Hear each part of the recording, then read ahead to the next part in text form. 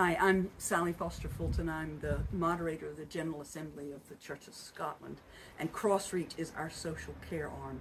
They do remarkable work, and I'm here this afternoon at Thresholds Edinburgh Transitions, and this is a remarkable place where we work with young people to empower and support them to live their best lives.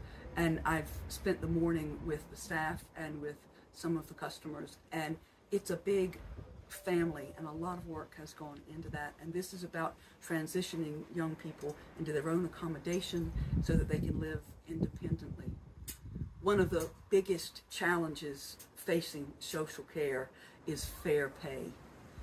We have a fair pay campaign with the Catholic Church and with CrossReach and other faiths calling for an immediate pay of at least £12 an hour. People right now cannot survive on the money that they're making in social care. We have a gospel imperative to look after each other. And that is exactly what's happening in social care and in projects like this. We are looking after one another, and that includes paying people fairly.